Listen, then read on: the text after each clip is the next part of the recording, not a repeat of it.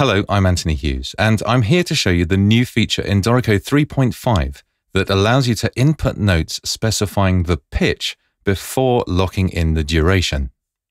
Until now, the only way to input notes in Dorico was to first choose a duration and then click or type the pitch to make the note appear.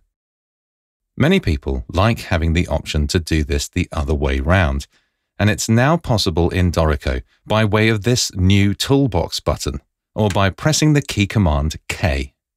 With pitch before duration enabled, when you type or play a note, you see a shadow note on the caret, and you can freely change that note either by typing different pitch names, using Alt and the up and down arrow keys, or by playing different notes on your MIDI keyboard. Once you have decided on the note you wish to input, click the desired duration in the Notes panel, or use the relevant key command, and the note is created. This gives you the freedom to experiment, especially when using a MIDI keyboard without the need to keep exiting note input.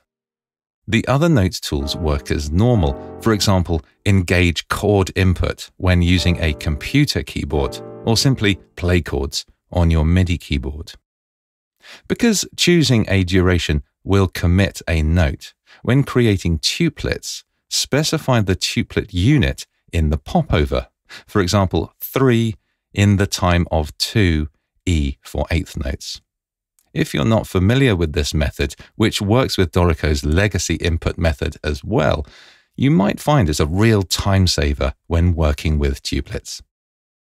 If you think pitch before duration note input is going to be your preferred method of working in Dorico, you can set it to be the default.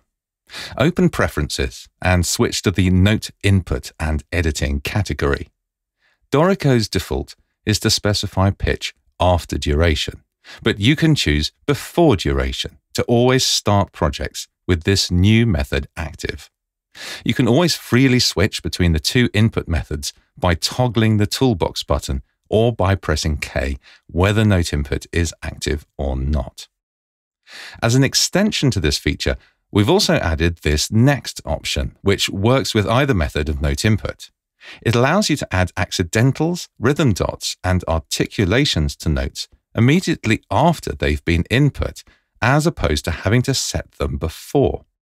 For example, if I input this quarter note C, I can now sharpen it, make it dotted, and give it some articulations. I do hope you found this video helpful. If you have, please click the thumbs up button below to let me know you've liked it, and subscribe to the Dorico YouTube channel today to see many more videos like this one. I'm Anthony Hughes. Thanks for watching.